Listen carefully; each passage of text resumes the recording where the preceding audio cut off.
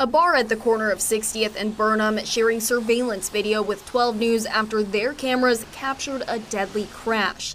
The video shows a Pontiac driving toward a red light. It does not appear to brake and slams into a Jeep driving through the intersection. We're stopping the video there and showing the moments right after impact. The Jeep flips on its side and hits two pedestrians standing outside, and the Pontiac knocks over a traffic pole and slams into the bar. This is a piece of the car that I cannot even pull it out.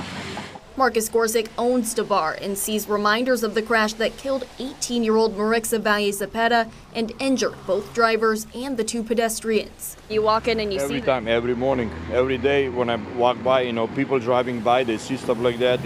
My customers, they come here, they see that, it's bad. Prosecutors say 20-year-old Jason Zamora drove the Pontiac. He's charged with second-degree reckless homicide. According to the criminal complaint, police reported smelling alcohol on Zamora's breath and observed a beer can on the car's center console. It's just not fair to people that have nothing to do with that. You know what I mean? And she didn't deserve to die.